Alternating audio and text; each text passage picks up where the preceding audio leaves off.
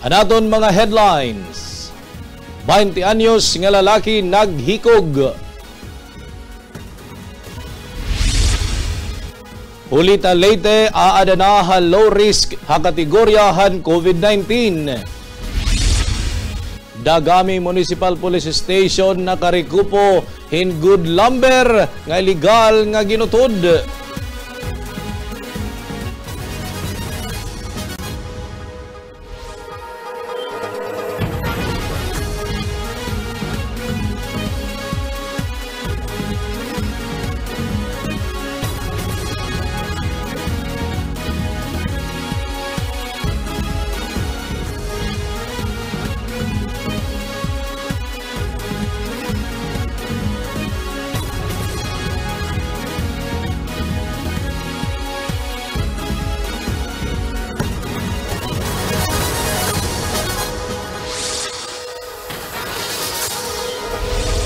Mopay nga takna ini ang Frontline Eastern Visayas nga iniin makikitaan dinhi syudad ng Tacloban nga napaghigrani nga mga bungto pinaagihan TV Channel 40 kuna niyo mga TV inagamit lagi hapon in antena nga nakikitaan gihapon ang Frontline Eastern Visayas pinaagi ha Leyte Cable TV Network o LeyteNet ha Channel 8 o ha Channel 17 ngan simulcast gihapon ini nga nababatian pinaagi ha 104.7 ka Boses Radio ha Tacloban ngan 99.9 ka Boses Radio ha Ormoc nga nakikitaan gihapon pinaagi han YouTube ngan Facebook page han ka Boses TV Leyte ngan DYAB 104.7 ka Boses Radio.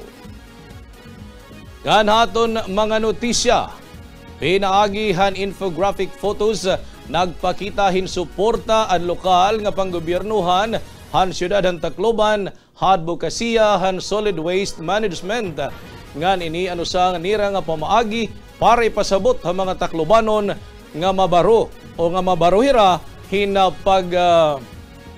mabaruhira hin pati unano ang pagsegregate han mga basura ngan pati gihapon ang pag-recycle han mga basura nga pwede pa magamit utro.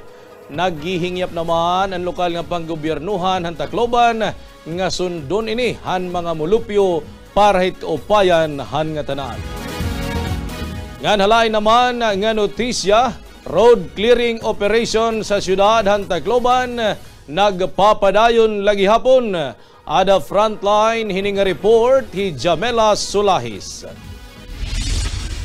Kakulo Pebrero 3, padayon lagi hapon ang road clearing operations sa City Engineer's Office sa Barangay 91 Hamay Abukay.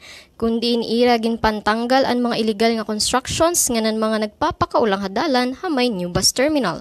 Ang mao nga lugar ama itong damo it mga establishmento pero waray may nahimo ang mga tag-iya hini o ang mga residente kay parte ini hiton proyekto hit lokal ng gobyerno hiton Tacloban. Para Frontline Eastern Visayas, Jamela Sulahes.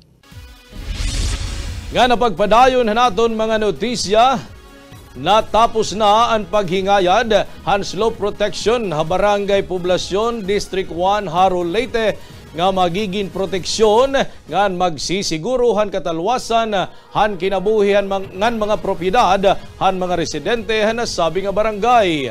Aada ha 673.38 square meters ang proyekto nga makakapugong han pagtimpagantuna hini nga dapit ha panahon hinduro nga pag-uuran. Para naman ang fiscal year 2020, ang DPWH 2nd Leyte Engineering District ay nakapag-implementar na mga proyekto sugadhan kalsada tigang ha Barangay Santo Niño, Buena Vista, Tinambakan, Ugyao, nganan flood control structure ha Kabayugan River ha Poblasyon District 1 Haro Leyte. Sumala naman kan Engineer Leo Edward L. Opara, District Engineer han DPWH 2nd Leyte Engineering District ang proyekto in makakabulig ngan makakaghatagin seguridad ngan proteksyon han katawhan ngan makakabulig hanira adlaw-adlaw nga panginabuhi. Ngan halay naman nga mga balita hulita Leyte aada na ha low risk nga kategorya ha COVID-19. Pamatian nato ng detalye hini nga report. Nagpagawasid pamakian na Hihulita Leyte Mayor Honorable Percival Canya hangaran han mga bungtuhanon nga nababarakahan mahimutang anira bungto ha high risk nga kategorya ha kasuhan COVID-19. Dakon pakipausan ni Mayor Canya kung ano ang rason o basihan hini. Nga sumalaiya ha sa hindamo na nga naglabay nga adlaw, inwaray naman na ipapatik nga kasuhin COVID-19 habung tuhan hulita. Hagin buhat naman ng virtual presser ang Department of Health Center for Health and Development, Head and Regional Epidemiology Surveillance Unit, ang rason kung ano nga nahimutang ang bungtan hulita hanasabi nga kategorya. Any comment po regarding the yung tagging ng hulita as high risk? Yes, iton anulita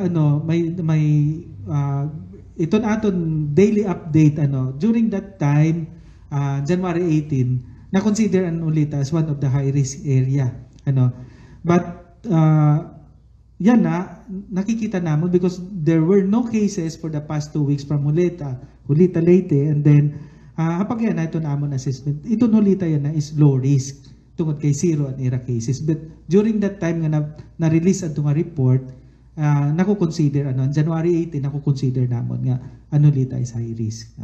So yan diri na low risk na. Para Frontline Eastern Visayas, Junel Thomas. Nga napagpadayon naton mga notisya ha Frontline Eastern Visayas. Gindakop han kapulisan ano sa nga 20 anyos nga high school student mahitungod hin droga ha syudad han Baybay. Hanakalabay nga Pebrero 3 nadakop ini nga bata or ini nga batanon han kapulisan han Baybay Leyte Police Station ha pangunguna ni Police Lieutenant Colonel Alberto Rinomeron Jr. Mahuman inihiya makitaan or mahuman makitaan niya motor nga may dagin sususpitsaran nga pinamara nga dahonin marijuana nga improvised pump. Mga alas 4:30 kulop ha barangay Baybay o ha barangay Gabas san Baybay Leyte. Ngan sumalagi hapon han kapulisan nga ini nga nasabi nga bata nagtalapas gihapon han curfew. Kasumpay hini gindara naman ha police station ini nga batanon ngan an nakumpiskar nga mga ebidensya antes inig turnover habuhatan han City Social Welfare and Development Office. Samtang, usa naman nga 20 anyos nga lalaki naghikog aada Frontline hini nga report Hidesa Lobiderio. Patayhan makita na niya tatay ini nga 20 anyos nga lalaki ha era Panimalay ha barangay 69 Rawis Anibong dinhi ha Tacloban ha nakalabay nga Enero 1. Basen investigasyon alas 4:30 kulop han makita nini nga biktima niya amay nga naghikog gamit ang tampi hini. Hasulod ha iya kwarto. Ngandayon naman ini tumawag hin pulis. Nagrespondi naman diretso ang Police Station 2 Abukay nga napailarom hiton supervision ni Station Commander Police Captain Wenrich Layalim. Didahan pahayaghan amay hini nga bata. Naginaway kuno ini nga biktima nga naniya uyab ha messenger antes matabo an insidente. Nandida liwat kunuhan nakalabay nga tuig bulan han Setyembre. Inag-attempt liwat kuno ini nga biktima nga mag-suicide. Para Frontline Eastern Visayas, Desa Lobiderio.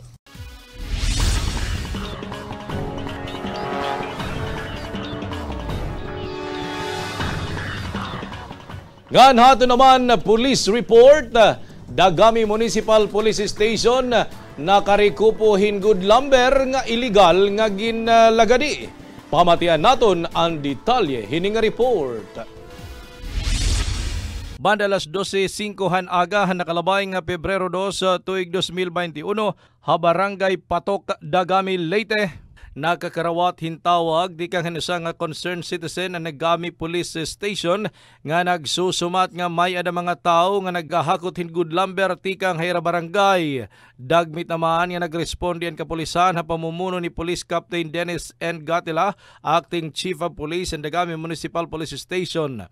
Nga napag-abot ni Raha nasabi nga lugar, 20 metros tikang ha kalsada, nakitahan kapulisan na nasabi nga mga tao nga nagstakin mga tinabas nga good lumber nga lawaan. Pinangaruan naman han kapulisan hin kaangayan nga permits o anuman yung dokumento tika nga DNR o Senro pero pakyas inihirahin pagpakita.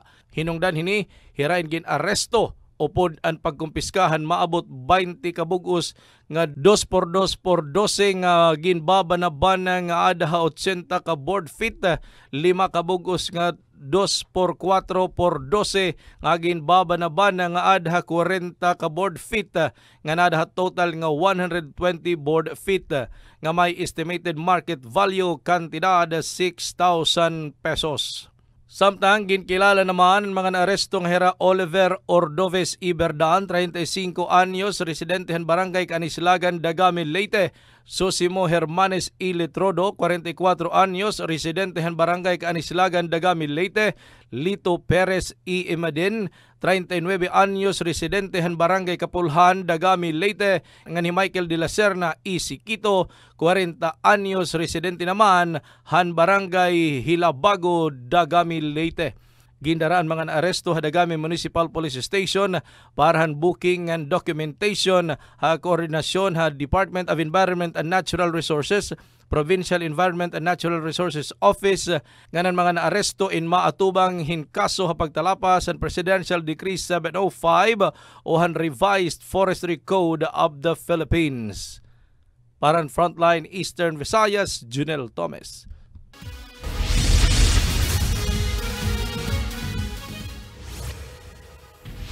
Masunod, Tacloban City Hall North Extension nag-host para panrehistro han fill system. Mayorga Leyte may proposed bamboo plantation project. Sa isinta nga kasuhin COVID-19 harihiyon, nahipatik yan ang adlaw. Eriyahan abukay nga gintambakan hin basura, ginlimpyuhan na. Ini ang naniba pa nga mga notisya hapag balikan Frontline Eastern Visayas.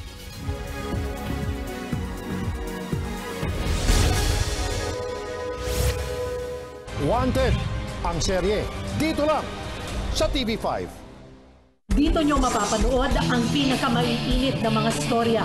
Cheryl Cosip para sa Frontline Pilipinas. Frontline Pilipinas, Monday to Friday, 6 p.m. sa TV5. Wanted ang serye dito lang sa TV5. Sunod-sunod ang mga bagong palabas ng TV5. Updated ba kayo? Dapat updated din ang digital TV box nyo. Dapat mag-rescan para siguradong hagip ng TV nyo ang TV5 at para tuloy-tuloy ang inyong panonood. Sundin ang mga hakbang sa pag-rescan ng digital TV box sa TV5 website. Pumunta sa tv5.com.ph at mag-rescan na. Tandaan ang tamang paraan ng paghuhugas at paglilinis ng kamay upang makaiwas sa iba't ibang karamdaman. Basain ng tubig ang mga kamay at sabunin. Unang sabunin ang mga palad at ang likod ng mga kamay. Kuskusin na maigi ang pagitan ng mga daliri at maging ang mga kuko. Isunod ang pagitan ng mga hinlalaki at kuskusin ng paikot ang mga dulo ng mga daliri sa magkabilang palad. Banlawang mabuti ang mga kamay sa malinis na tubig at patuyuin ang mga kamay gamit ang single-use towel o air dryer. Basta't sama-sama at laging handa, kaya natin to! Isang paalala mula sa DOH, PCOO, KBP at ng himpilang ito. 5,000 pesos parating na ngayong araw na ito. Garantisadong walang palya ang pamimigay ng ayuda ni Idol Rafi. So malaking tulong po itong 50,000 na matatanggap nyo. Kuya Idol, maraming salamat. Malaking tulong po ito sa amin. Yan ang mga karapat-dapat bigyan. Sigurado ang tulong at aksyon dito sa Idol in Action. Monday to Friday, 10:30 a.m. sa TV5.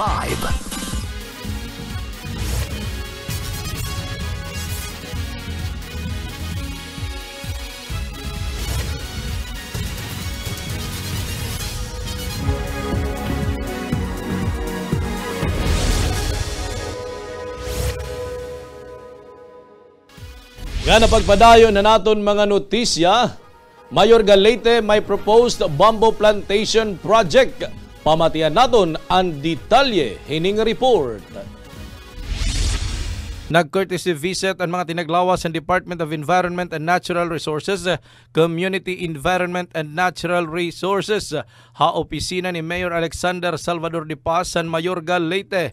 Ginhisgutan na nasabing higayon ang proposed bamboo plantation project kahilabaan han Hibuga River nga nasasakupan han Bungto han Mayorga. Igin kalipay naman ni Mayor de Paz ang nasabi nga proposed project kay sumala pa hini nga dako ini nga bulig nga maproteksyonan ang mga ligid han salog nga diri magtimpag ngan makapugong hin pagbaha ha mga barangay nga harani han Hibuga River. Paran Frontline Eastern Visayas, Junel Thomas. Samtang hato naman lain nga notisya lokal tungod hini nga aton sitwasyon ngan panahon pandemya nga kulang hin mga aktibidades labis na iton basketball nga ginkakalibangan han aton mga kabataan nakahimuhin paagi hi Vice Mayor Ed Ong han Carigara Leyte nga maghatag hin mga chessboard ha mga youth ha Bungto.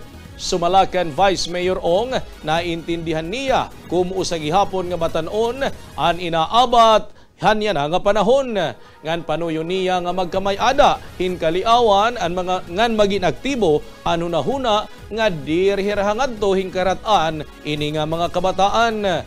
Maabot na o sobra na 1,000 kabug-os nga chessboard aniyan ay panhatag pinaagi han mga SK chairman hakada barangay. Malipayon naman ang naging response han mga kabataan nga nakatagamtam hini. Gindugang naman ni Vice Mayor Ong nga hingyap niya nga pag-abutan panahon nga matikang habungtuhan Carigara an magdadara hin titulo halarangan ng chess ngan maghahatag gihapon hindungog habungto han Carigara. Samtang ato naman update han COVID-19 sa isintang kaso in nahipatik dinhi aton rehiyon yan ang adlaw. Ada Frontline hining report Hidesa Lobiderio. Kina nga adlaw Pebrero 4, may ada na 14,308 nga nahitala nga bag-o nga kaso hin COVID harhiyon. Hadiin 13,423 na ang naka-recover hini. 184 naman ang total nga ihap han mga namatay. Ngan may ada naman 701 nga aktibo nga kaso. Ha 775 nga laboratory samples sa tulong nga COVID-19 laboratories harhiyon, sa isinta hini ang bag-o nga kaso nga aada naman ha masunod nga lugar. 13 ha Tacloban, 2 ha Ormoc, 27 ha Leyte, 9 ha Southern Leyte, 5 ha Samar, 2 ha Eastern Samar, ngan 2 ha gihapon ha Biliran. Para Frontline Eastern Visayas, Tessa Lobiderio. Ngan halay naman nga notisya, mahuman ang pre-registration o interviewhan Philippine Statistics Office ang mga pilot independent recipients. Masunod na ang digital nga pagkuliktahan mga litrato, full set ito ng mga fingerprints ngan iris scan. Ang magiging pilot recipient hini nga programa amod ton mga residente han Northern Barangay ha siyudad han Tacloban. Kasumpay hini ang katuyuanan naman hini nga programa in makapag-establish in single identification cards an nga tanan nga tuminungnong ngan residente ngan mahitungod liwat nga ang Pilipinas nala ang nauurhi nga nasod ha Asya nga waray pa mag-implementar ha nasabing proyekto. Nagpahayag naman ang buhatan nga waray anay matatabo nga walk-in application mahitungod nga ni schedule iton pagpanrehistro in kada barangay dara na gihapon han ginaatubang naton nga pandemya ngan kinahanglan naman nga masunod adton mga health and safety protocols. Samtang area han Abukay nga gintambakan nin basura ginlimpyuhan na. Ada Frontline hini nga report Hidesa Lobiderio. Ginpahibaruhan City General Service Office Head nga Engineer Leo Parado ang mga barangay officials sa Barangay 91 may unong hinwara disiplina nga panlabog hin basura hatulong nga area han nasabi nga barangay. Kasumpay hini sumalakan parado nga ang bag-ong asfaltado nga dalan ngadto hiton landfill in pwede na gamiton. Nga niton era service provider in gindubli na iton biyahe para makuha ang mga waray kakolekta nga basura han maraot an panahon, duha na kasimana ang nakalabay. Ngan sumpay pa niya, iton usa ka adlaw nga no collection in sugad good an epekto hin usa ka bulan. Ngan padayo naman an advokasya nga solid waste management hiton LGU. Ngan mas pinhagot pa, labinahan pag-segregate hiton mga basura. Para Frontline Eastern Visayas, Dessa Lubiderio. Nga napagpadayon na naton mga notisya, ang pagproteher hakalibungan ang usahan prioridad nga gintututukan han administrasyon ni Mayor Matt Torres sa bungtuhan kanangga. Tungod hini, ginbutangan hina basura trap and spillway han barangay Bagalungon River ha Vicente Street poblasyon agud mamintinar ang kalimpyo han nasabi nga sapa. Ginpasalamatan naman ni Mayor Torres ang Municipal Environment and Natural Resources pinagi kan Mr. Reynoel Amado ngan ang General Services Office pinagi kan Mr. Leo Kaakoy para hini nga pamaagi. Nanawagan naman og naghangyo hi Mayor Torres han kanang gahanon nga mag-operar ngan magsunod han mga ginpapatuman nga pitad hapag proteherhan kalibungan para mas mahapsay ngan matahom nga kanangga. Samtang inaugurasyon han bag-o nga fire station Hapastrana Leyte gindumara. Pamatian naton ang detalye hining nga report. Ginbuhat ang inaugurasyon han bag-o nga fire station Hampastrana Leyte. Kinasingkasing naman ang pasasalamat ni Mayor Marites Kayaku Marcos hangaran han mga pastrananhon han katumanan hini nga proyekto nga kamumutanganin maupay nga lugar han mga personnel han Pastrana Municipal Fire Station og labi na hadton mga fire trucks nga iba pa nga mga higamit. Ang nasabi nga proyekto in ginpunduhan pinagihan Bureau of Fire Protection nga ng Department of Interior and Local Government. Manunumduman nga ang Pastrana Leyte ang usahan mga recipient han bag-o nga state-of-the-art o high-tech nga fire truck nga mismo ay Presidente Duterte ang personal nga nagatinder han nasabi nga okasyon. Nagatindar ha turnover han bag-ong fire station hi Senior Superintendent Renato Badong Marcial, Regional Director han Bureau of Fire Protection, Chief Inspector Doroteo Claro A. Mocoro, Provincial Fire Director han Northern Leyte, ngan Pastrana Fire Station Chief SFO3 Marlon Almeria. Espesyal naman naging pasalamatan ni Mayor Marcos ani gintatawag ng mga silent workers ngan behind the scene han katumanan han nasabi nga proyekto ilabi na kan SFO3 Elroy Villaflor.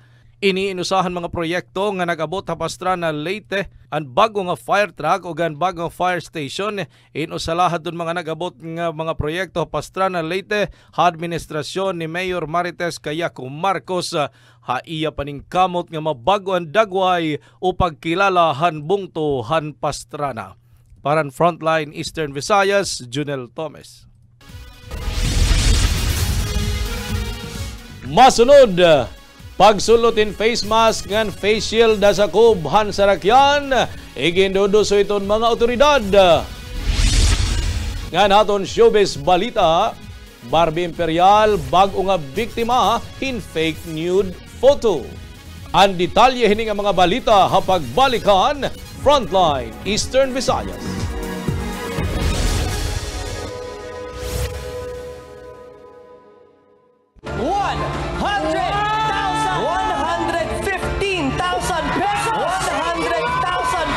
Malaking bagay ang manalo sa laban. Mga anak! Nanalo na! Pero mas malaking karangalan ang kayo ay aming mapaglingkuran. Gusto kong bigyan sa'yo at 39,000 na yan para sa pambayad mo na ng bill sa hospital. Thank you po. Kailangan ko po kasi talagang magsipag kasi yung mother ko po kasi may cancer po. Bibigyan kita ng bisikleta na may sidecar. Yan. Baka sakaling nanonood ngayon yung mga tunay mong magulang, gusto ko po kayong makita. Hanapin niyo naman po ako. Sa kahit anong panahon, may tahanan kayong mapupuntahan. Lunch Out Loud, Lunes hanggang Sabado 12 noon sa TV5. Ito na ang pinakabagong game show kung saan ang sukatan ay puso. Pulsohan natin kung sino ang kalma lang at kung sino ang kinukulang na ng 1,000 Heartbeats, Pintig Pinoy. Malapit na dito sa TV5. Imbitado kayo sa panibagong party ng ating mga star agents at applicants. I think you deserve the star. I'd love to see more of you. Showmanship is right in your heart. Konting emosyon pa. Konti pa. Makisaya at makijam sa aming mga televiewers. Born to be a star! Meet the Star Agents. Minsan, seryoso. Pero madalas, masarap kasama.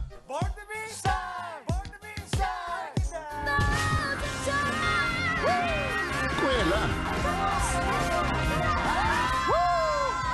Get to know them more dito sa Born to be a Star. Simula January 30 na dito sa TV5. Ang tunay na pag-ibig, nahahanap ang tinadhana. The Beauty Inside. Simula February 1 sa TV5. Ang mga kapartner ni Idol Raffy sa public service, hindi magpapahuli. Ang taga-serbisyo publiko. Kapitana Carol, Marga Vargas, MJ Marfori, Maricel Tulfo, Roda Magnaye, at si Hannibal Talete. Idol in Action, Monday to Friday, 10:30 a.m. sa TV5.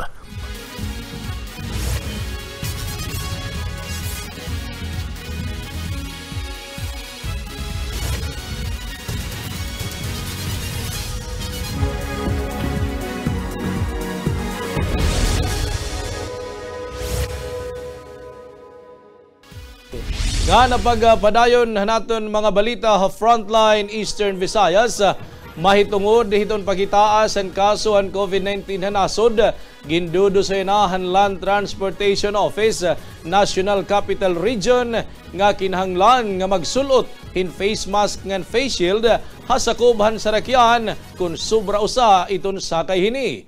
Bisan pa daw magugropod ang mga pasahero, ang mga pasaherohan sa rakyan, waray in exceptions.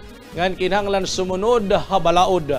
Ang diri masunod hininga nasabi nga polisiya, may da 2,000 pesos nga multa para haton mga pribado nga sarakyan, ngan 5,000 pesos naman para han mga public transportation.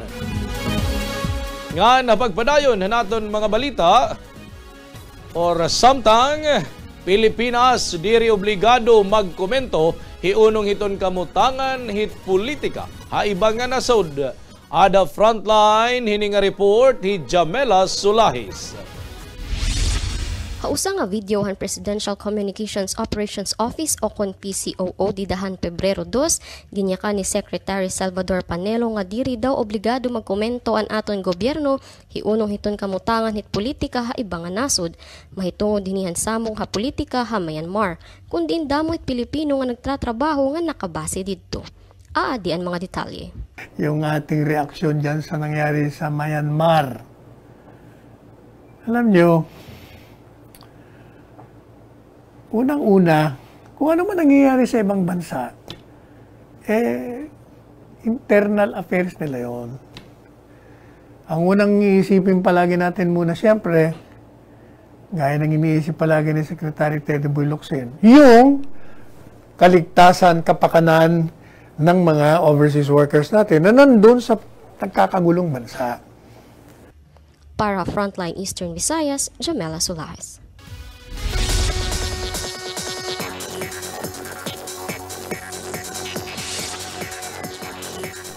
Nga nato naman balita international. Usang virus research laboratory ha Wuhan, China, ginbisita han mga taga World Health Organization. Ada Frontline hininga report hi Jamela Sulahis. Usa ka teamhin mga investigador nga ginpangunahan ng World Health Organization ang bumisita usa nga laboratorio ha Wuhan, China, kundi nagtikang ini nga COVID-19 virus. Ang rason ng ira pagpasinadto amo ang makipagpulong ha mga prominente nga virologists sa laboratorio ngan magbiling hinklos kung ano good an katinikangan hini nga COVID-19 pandemic. Ini nga nasabi nga mga investigador inamo ang magbubuhat hinduha kasi man nga field work mahuman makompleto ang ira 2 weeks nga hotel quarantine. Para sa Frontline Eastern Visayas, Jamela Solares. Ngan hato naman balita o ngan hato naman showbiz balita. Barbie Imperial bag-o nga biktima hinude or Barbie Imperial bag-o nga biktima hin fake nude photo. Ada Frontline hini nga report ni Desa Lobiderio. Mahuman mabiktima Herasu Ramirez ngan Maris Racal han mga pag-viral nga nude photos. Sumunod naman niya na biktima hi Barbie Imperial. Nag-viral yan na ang mga edited photos hini nga waray bado ngan para naman maklaro nga edited na nasabi nga nude photo. Ginpost hini nga young actress ang original nga litrato hini nga nakasulot hin 2-piece swimsuit. Kasumpay hini, nag-react naman han nasabi nga post ni Barbie ang nanay ni Diego Loizaga nga boyfriend ni Barbie yana. Ngan may da naman nag-advise sa nasabi nga young actress nga magsumat ha NBI cybercrime para matrace kung hino ito napaluyo hini nga pagpasarang han iya mga edited photos para maundang na. Hapag kaya na inwaray pa statement hi Barbie hini nga issue kung magrereklamo ba ini ha NBI. Para Frontline Eastern Visayas, Tessa Lobiderio.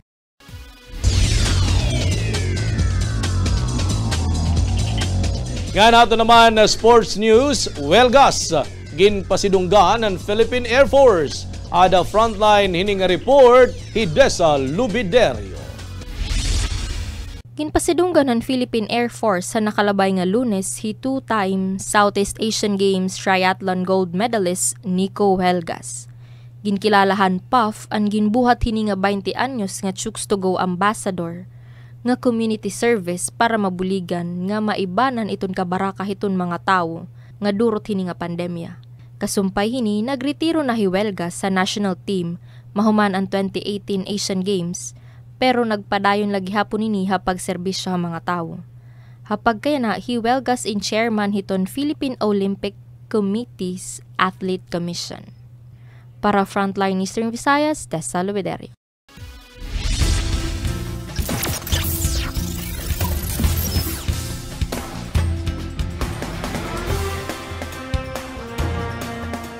Para naman han kahimtang naton panahon pamatian naton ang report tikang kan Mr. Roel Montesa han Provincial Disaster Risk Reduction and Management Office.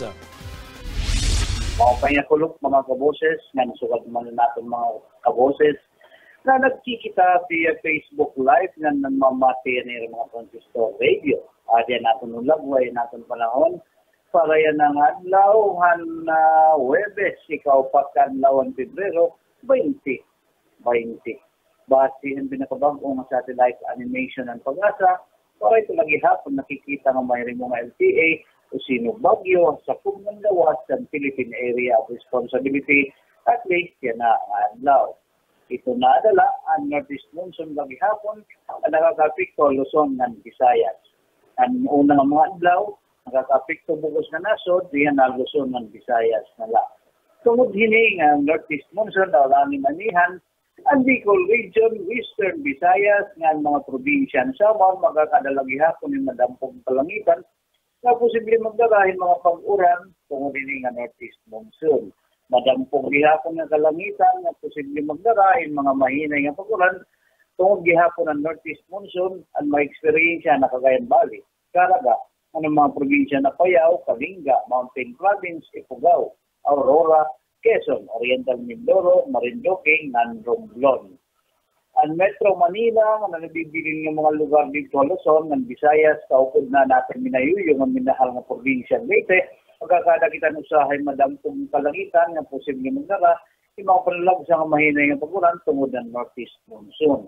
Ang nabibiling ng lugar dito sa Mindanao, magkakadagihapon ng usahay madampong kalangitan, tapos biliwat magdalahin mga panalag sa pagtariti tungod nagdala ang local thunderstorm. Waray, grade warning, ginisan pag-asa para yan ng adlaw, diniato natin.